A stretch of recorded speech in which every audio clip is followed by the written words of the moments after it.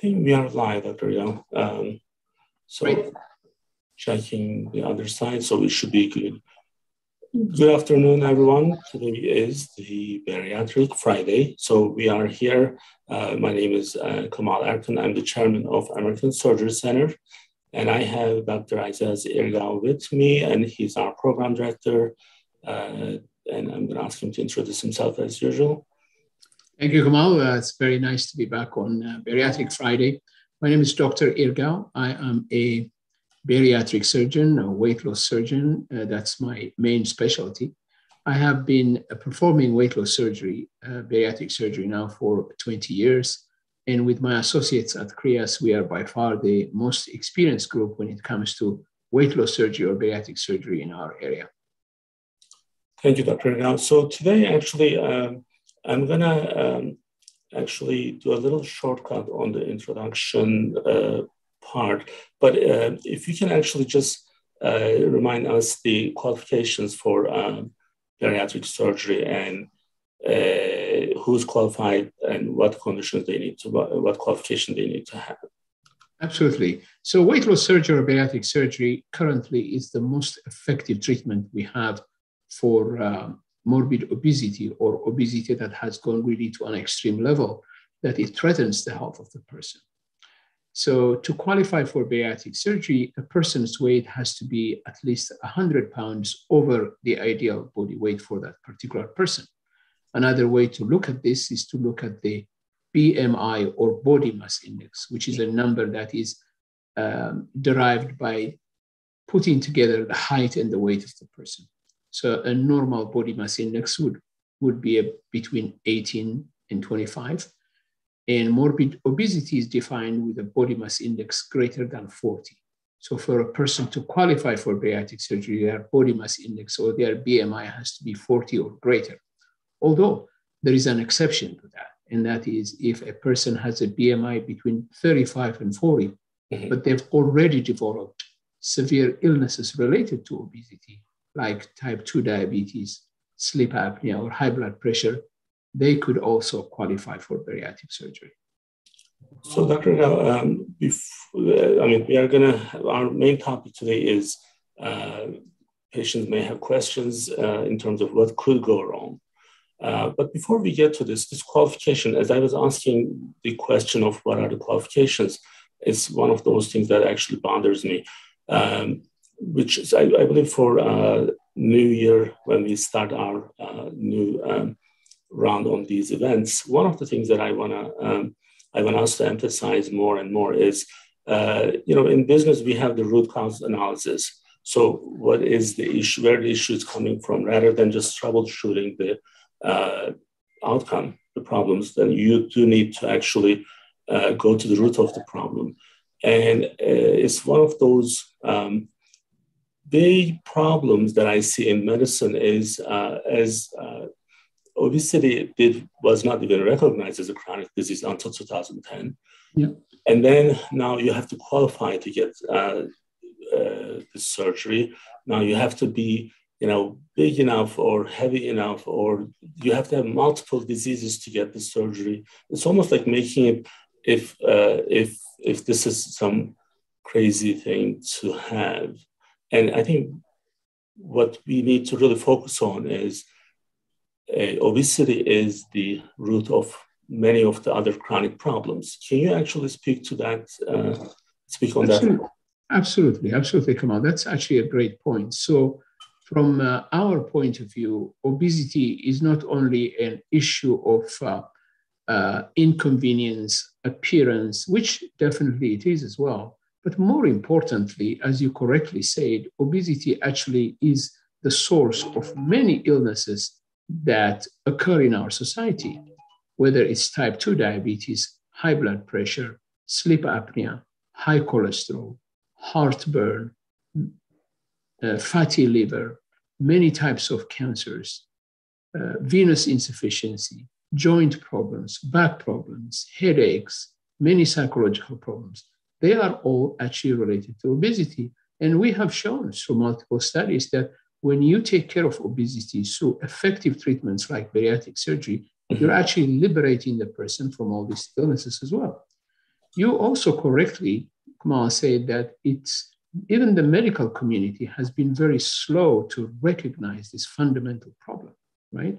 It's only been recently that the AMA also recognized obesity as a disease. Mm-hmm. Now that this has become common knowledge among all medical practitioners, we see primary care doctors who used to struggle taking care of each of these illnesses in a single person separately, right? Medication for diabetes, medication for high blood pressure, CPAP for sleep apnea, treatment for swollen legs, treatment for other ailments. When they're all related to obesity, now they realized it, and we're seeing more and more family doctors actually encouraging their patients to look into bariatric surgery as a very important form of treatment for morbid obesity.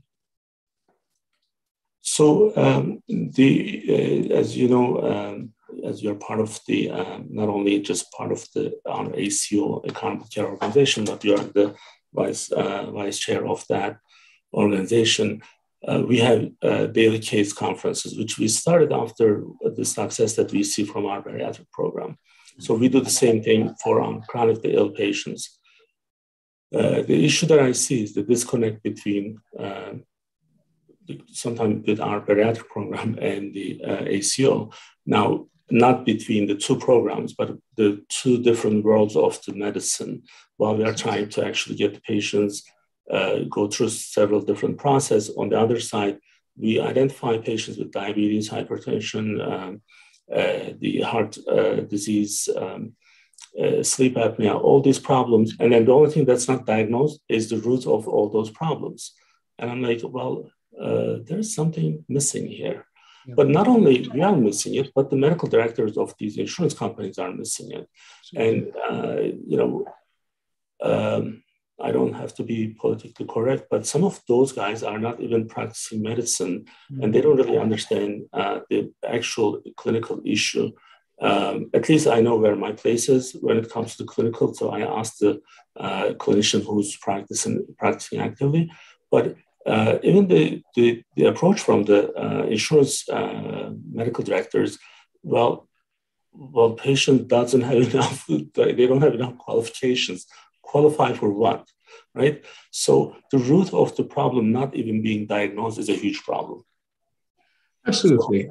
Absolutely. So if you are a morbidly obese patient currently in our society, it's actually very difficult to get bariatric surgery. You have to go through so many hurdles. As you correctly say, you have to qualify, right? Mm-hmm. Now, when we look at this, when we look at morbid obesity as such a major illness and also such an widespread problem in our society, we should be encouraging patients and we should be making it easier for patients to understand and seek bariatric surgery. As it is, it's not.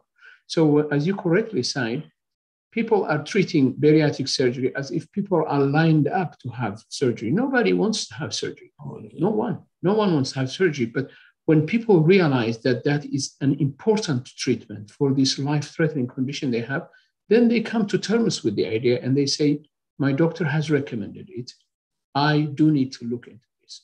When people are doing that, we should be encouraging them rather than putting obstacles in front of them. I mean, not too long ago, you and I have come across a situation where there was a patient with a body mass index greater than 40 entering our program, right? That mm-hmm. patient absolutely needs and qualifies for bariatric surgery according to our current criteria, right? Yeah. That patient enrolled in our program to go through multidisciplinary evaluation. And guess what? They are learning and they are adapting the learned practices and they are losing weight. Not enough for them to get out of morbid obesity, but for their body mass index to decrease maybe by 1, 2, 3 units.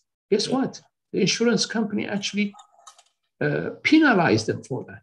They say, because you've lost 10 pounds through the process, you no longer qualify. I call the word punitive. So they're being punitive. Punitive. So this should not happen. We should be encouraging people seeking treatment, legitimate treatment, to get it. We shouldn't be assuming as if there are people lining up to have bariatric surgery and we're saying, okay, only this many can have it. That's not the case. In fact, if you look at the incidence of morbid obesity, And at the penetration of bariatric surgery within this population, it's less than 1%. Less than 1% of people who are eligible for this treatment are getting it, right? There are many reasons for that. And one of them is obviously clearly, not knowing and not understanding. Instead of diffusing their knowledge like you and I are doing through this program and encouraging people to research it, to look into it rather than suffer for years through morbid obesity and maybe even die early because of morbid obesity. Instead of encouraging them, we are putting obstacles, and this has to stop. Bariatric surgery has to be recognized as an important form of treatment, like cancer treatment, like other treatments for which we have no qualms when we encourage people to go to their doctor to get the treatment they need. So, there's one picture that one image that I have, we probably need to make our own. But let me just share this one, because this is kind of like you know me well enough now that when I don't process it, when it doesn't go through my common sense filter, then it becomes a huge issue. Then we start fighting. So this is kind of like the picture that I'm talking about. Like the obesity is in the center of all these types of issues. Hypertension, stroke, cancer, insulin resistance, diabetes, vascular disease, like all these are coming from obesity. It's not like because you have diabetes, now you are morbidly obese. And this system needs to kind of change from that point. Now, Dr. Irgau, I'm going to actually prep something for us for this specific issue. And then there was one other patient that we wanted to actually, it just happened today, that I do want to actually take you to the insurance commissioner, because these policies are really punitive. So their approach is punitive. So, well, it's not bad enough that you have morbid obesity. You have to really fight for it, which shouldn't be the case. Now, but let's talk about the issues, complications that we may have. And then we do want to kind of look at intraoperative issues, immediate postoperative issues, and short-term and long-term. So if you can kind of elaborate these for us and what the patient should know, what they may go through, and then they can prep better for those times. Absolutely, Kemal. So essentially, the first thing that we have to say is that bariatric surgery in the modern form in which we practice it now, in places that are very well recognized for their quality outcome, like our surgery center, which is recognized by the MBSA QIP as a center of excellence for bariatric surgery, serious complications are very rare, right? But it is surgery and complications can happen. And obviously in our discussions with patients, this is an important area for us to discuss when we do the consultation. So what could happen? Well, potentially there could be anesthesia problems, whether it's problem with the breathing tube or problem with the IV access or medication reactions. Anesthesia problems can occur like any surgery. Anesthesia, however, has never been as safe as it is right now, right? It is really at its highest and safest level that it's ever been. Specific about bariatric surgery, what can happen? Well, bleeding can occur. We are working with the organs that are well supplied with vascularity. So bleeding can happen during surgery. Is this common? Not common at all. Can it happen? Yes, it can happen. Are we able to take care of it if it happens? Absolutely. Our training actually allows us to take care of problems that can occur, particularly because we work near organs like the spleen that are very highly vascularized. Bleeding can occur from that point of view as well. Again, Kemal, how common is this? This is very, very rare. There are things that we take proactively to prevent all these issues, and that's why these problems are very rare, but obviously they can happen. Can injury to an organ happen during surgery? Absolutely. This can happen. Is it common? Not at all. It's very, very rare, but it is something that can happen. And if it happens, we obviously can take care of it. Why can the surgery not be completed sometimes? Well, the surgeon could run into some problems, very rarely that the cooperation could not be completed. One of the ones that is mentioned on this list is fatty liver, for instance. If the liver is so large and so pervasive throughout the abdomen that it's covering the whole of the stomach, it may be difficult to push it away safely and perform the operation. That is why we ask our patients, actually, Kemal, as you know, to go through this pre-operative diet, which is a meal replacement diet. We call it New Direction diet or Robert diet, that specifically help us actually to shrink the liver. The liver tends to be very large when we are overweight, and the higher the concentration of the weight around the waist of the person, the higher the chance that that person will have a very large and very dense liver that is very difficult to walk around. This is even more common, I would say, in men than it is in women, just because of the fat distribution. And so sometimes we end up recommending that the person does not only 2 weeks of the diet preparation, but 3 weeks in order to be able to overcome this issue. So we can go, yeah, go ahead. The change in mind, smoking, COVID, those are not, like COVID is new, but what's our, if we can just remind our patients what our policies for COVID positives these days? Absolutely. So it's very important that we make sure that everybody that, is coming for a surgery, that they have been screened optimally, that they are vaccinated. But even if they're not vaccinated, the surgery can still go ahead, but they have to have a negative test, and then they have to isolate themselves before surgery, after their test, to make sure that they don't expose themselves. Not only, it's not obviously a good idea to do an elective operation on somebody who is positive for COVID, but also bringing somebody positive with COVID to the center obviously will expose other patients and other healthcare workers. So we take this issue extremely seriously. And so far, we've been very successful in preventing anybody with positive tests from having an operation. And some of the immediate issues can be in the post-op, in the recovery area, right? So if we can just go over those as well, Dr. Absolutely. So yes, there are a number of things that can happen in the recovery area. One of them, obviously, is nausea and vomiting can happen. Too much discomfort or pain can happen. Low oxygen level can happen either because the lungs are not opening properly or because of other problems. And bleeding can still happen as well. Now, as you know, the immediate postoperative time is the time of intense monitoring of the patient. First of all, it's important because we recognize that these things can happen. We take preventative measures to minimize these things. For instance, in our center, we have a fairly refined protocol that actually minimizes nausea and vomiting in the immediate postoperative period. It is very rare for us to see a patient having severe nausea or vomiting right after surgery, since we've instituted this protocol in our surgery center. This protocol actually involves giving medication even before surgery to try to blunt pain response and also to try to blunt the potential for nausea or vomiting. These are very strong medications that we're able to give at the center before the surgery that minimize those problems. And then, as I said, there is an intense monitoring. Many of our patients may have sleep apnea, for instance, so their ability to exchange air as they are still sleepy may be low. So the nurses have different things that they can do to make sure that their oxygenation is improved. For instance, we do have a CPAP machine in the center, in the recovery area, that we apply to most of our patients, and that helps greatly. If bleeding happens, it's very rare, but if it happens, it tends to happen very early after surgery, whilst the patient is being very closely and highly monitored.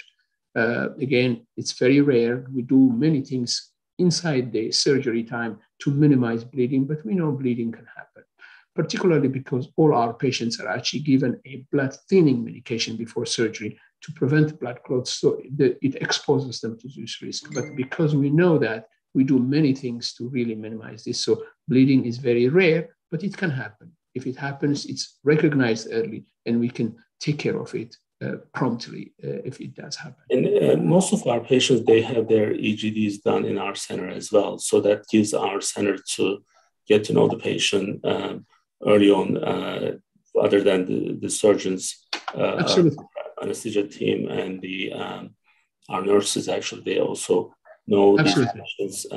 Now, for the first 30 days, Dr. Irgau, what are the most common complications?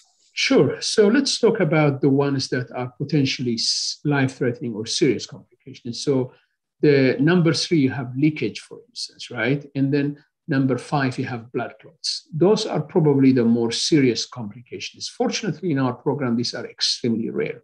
And more importantly, in our program, we take care of these problems in the best way there is, and that is by preventing them in the first place. And prevention is by far the best way to take care of complications, right? And we have excellent tools for doing that. For instance, as far as leakage is concerned, leakage means really when the wound on the stomach or on the intestine, depending on the type of surgery that we've done, doesn't heal very well and substances escape, that can cause an infection. That's what leakage is. But we do many things really to minimize that, including using a special buttressing material when we are sealing the stomach or the intestine that really minimizes that. In addition, our dissection and our work around the tissues is done in such a gentle manner to preserve as much as possible the vascularity of that organ, so that organ heals very well. So leakage can happen, but it's extremely rare in our program, but it's one of the potentially serious complications of bariatric surgery. The other potentially serious complication is, as I said, is number 5, and that's blood clot formation. Now, blood clots can occur with any surgery, but they can occur with a higher frequency when patients are morbidly obese. So if you look at the risk factors for blood clots after surgery, one of them is morbid obesity. So by definition, our patients have a high rate for these potential complications. Because we know that, Kemal, we actually take many preventative measures to minimize this. And our patients actually, although they have supposed to have a high frequency of this complication, they end up having a frequency which is even lower than thin patients having other surgeries. And what are these preventative measures that we take? Well, first of all, we give every patient a blood thinning medication. Now, surgeons used to be afraid of giving blood thinning medication in the past because it can increase bleeding. But because we are doing the surgery laparoscopically with such precision, bleeding is not as much of a problem as it used to be for our predecessors. So we give blood thinning medication. What's the other thing that we do that is very effective in minimizing blood clots? We get the patient up and walking early. Now, to get the patient to walk early, you have to be able to control their pain. You have to be able to do things that they don't have nausea or dizziness. And we have many things that we do to enhance that as well. As you recall, in our surgery center, you see patients walking within an hour, within 2 hours after surgery. So early ambulation or early walking is by far one of the most effective ways for preventing blood clots. The third thing... I'm sorry, that's why having the nurses who are specialized in bariatric, so that our nurses, they only, every day they do bariatric. It's not like they only do bariatric, but every day they're assigned to a bariatric case. So in the bigger institutions, it may not be the same nursing team going through these patients. So the specialists being expert, having the right expertise, not just from the surgical side, but from the nursing side is life-saving from that point. And that's, we are actually doing a really good job on that. Absolutely. So by far the best way to really take care of this complication is to prevent it. Again, to focus on prevention. And we've done really very, very well in minimizing this complication. The third preventative method that we use for blood clots is to put a special compression boots around the legs of the patient when they are asleep during surgery. So there is a constant stimulation of the blood vessels on the legs so that flow is encouraged as opposed to the blood staying still, which can cause blood clots. So blood clots is one of the more serious, but as I said, if you use excellent preventative methods, you can minimize this problem considerably. Now, blood clots can occur in the legs, can occur in the lungs, and can occur also in the abdomen, all important things. And then, of course, this can happen up to 30 days after surgery. That's why we tell our patients when they go home to walk, walk, walk, walk. That is a very important thing that we tell them. And of course, to let us know if there is anything that could suggest the occurring of a blood clot, whether it's pain in their calves on their legs when they are walking, and of course, chest pain, shortness of breath. These are extremely important signs that they want us to alert us on if they were to occur.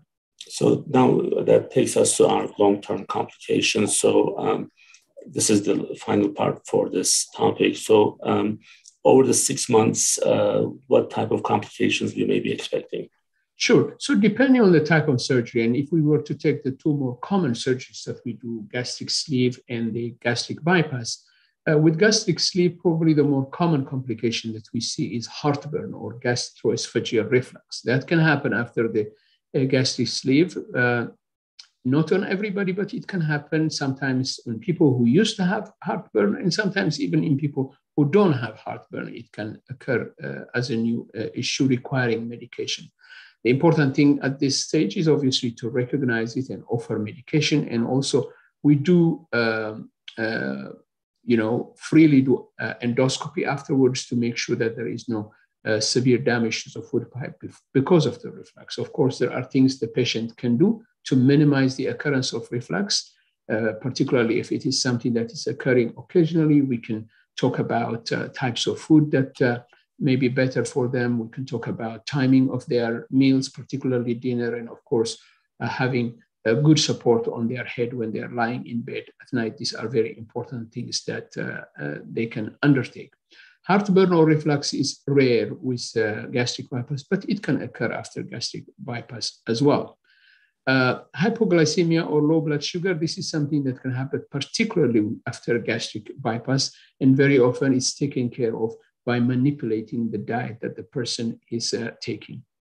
Malnutrition can happen particularly after gastric bypass because of the rerouting of the intestine, and because we are bypassing that early portion of the intestine that is very active in absorbing nutrients. A person who's had gastric bypass could be exposed to malnutrition, particularly when it comes to micronutrients like minerals and vitamins, but also to protein. So it is important that they are taking these supplements, but it's also important that they follow on a regular basis with us for the rest of their life, so we can do blood work from time to time to make sure they're not running short of any of those nutrients. Gallstones can occur after weight loss surgery. We know that rapid weight loss can increase the chances of gallstone formation. Again, this is best taken care of with preventative measures. In fact, all our patients who still have their gallbladder, they are prescribed a special medication that decreases the incidence of gallstones. It's called Orsodiol, and they have to take this medication once a day for 6 months.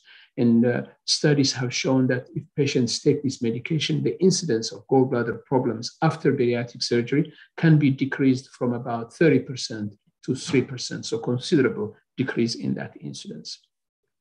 The other one that you've mentioned is hernia. Hernias can occur after any abdominal surgery, because when we do surgery, we are weakening the muscle of the abdomen. But thankfully, the way we do surgery right now is laparoscopically, so the incisions are small, so the weakening of the muscles is small. So hernias are not very common, but they can occur. There is a special type of hernia that can occur after gastric bypass. It's called internal hernia. And that can occur because sometimes after weight loss, certain pockets can form where the intestine can be tied in and cause bowel blockage. So anybody who's had gastric bypass, if they experience severe abdominal pain, they need to seek treatment by calling their surgeon or go to the nearest emergency room. This is an important factor. We talk about stricture. What is stricture? Stricture essentially means that there is tightening of an opening. It can happen after gastric bypass, for instance, if the connection between the new stomach and the intestine becomes too tight. It can happen because of scar tissue. And we take care of that actually by stretching that opening without repeating the surgery, just with the endoscope. It can happen after the sleeve as well, but less commonly.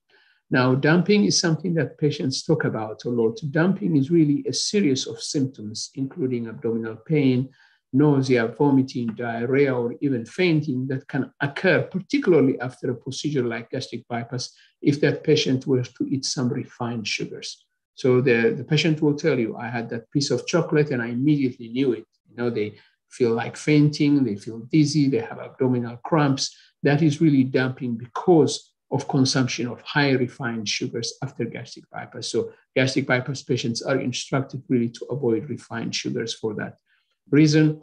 And patients may not listen and still do it, but once it has happened once, then they are not going to repeat it because it's such an unpleasant symptom. It tends to happen much less frequently after other procedures. Some of these complications, as you are, although I spend a lot of hours every day with the program, as you are explaining, and I always say that when we listen to the clinician, and if we pay attention, we always learn something new, or we actually better understand. So, but what helps me to know is that our patient selection process and the program itself are checkpoints, and how we are preparing our patients.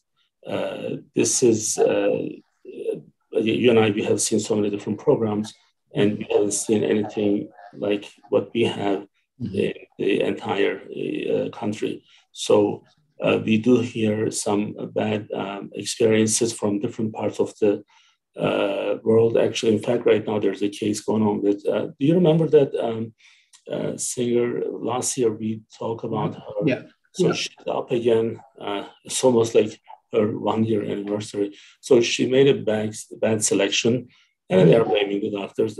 But the thing is, this is why we have this program in place. So patient needs to understand what they're going through. This is not about becoming from a model to supermodel. This is about being healthy. It's a life-saving procedure. And some people really still don't understand why this is happening. But many bad outcomes are coming from those programs who don't have what we have in place. So the patient selection process needs to be extremely tight, and patient needs to be prepped for what's coming, and they can actually deal with these issues in a better way. The checkpoints needs to be in place.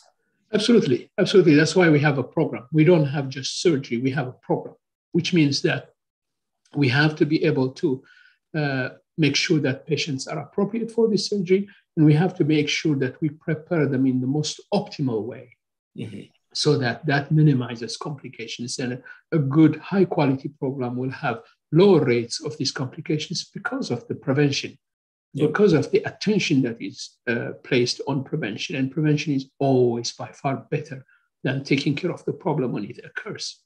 Absolutely. Dr. Irgau, in our next sessions, I do want to actually go into the qualification issues again. Sure. And also kind of educating public about the root cause analysis of the morbid obesity, and making them understand that this is not a complication of diabetes. Well, diabetes is the complication of morbid obesity. So, and then if we have these conditions, and if you don't have obesity, fine. But if you have obesity, the others are, if you don't have it today, you'll have it in the next 12 months or 24 months. So that's something that we need to spend more time to educate our people. And also, because we finish our different topics, this is the second time I believe we finished the whole thing. We will have one more session this year for the remaining time about intermittent diet. So we'll just revisit that. So in the next couple of weeks, we'll discuss those. Do you have anything to add before we close? No. What I would like to say, Kemal, is that bariatric surgery still is the most effective treatment we have, but it's a serious treatment as well. It cannot be taken lightly. Yes, it's surgery. Yes, complications can happen, but at the end of the day, in our head, we have to be able to justify the benefits of the surgery versus the risks, and that's key, right? Is it better for a person to remain with obesity and struggle day after day with lots of medications with the potential of shortening their life because of their illnesses, or is it better for them to have surgery? Clearly, the risks of the surgery are so much lower right now because bariatric surgery is so much safer. So that is the kind of conversation we need to have with our patients. It's not really saying there's no complication. Of course, complications can happen, but what are those risks, first of all, when you come to a program like ours? And what do those risks compare? How does those risks compare with the risks of staying morbidly obese? And that's an important conversation that we as professionals have to have with our patients. Just because you mentioned that, so when we are going through the ACO case conferences, now we do list number of medications patients take for certain chronic illnesses groups, and the hypertension is usually 2 to 3, and the diabetes is about 2 to 3. So between the two chronic illnesses, they already have either like 4 to 6 different medications, and that's complicated. So just for anyone to manage that and then keep doing it for their entire life is complicated. So, but we'll give more examples in our next sessions. And again, thank you for joining us, Dr. Irgau, and we'll see you next week. Thank you so much again. Bye, everybody. Bye. Bye.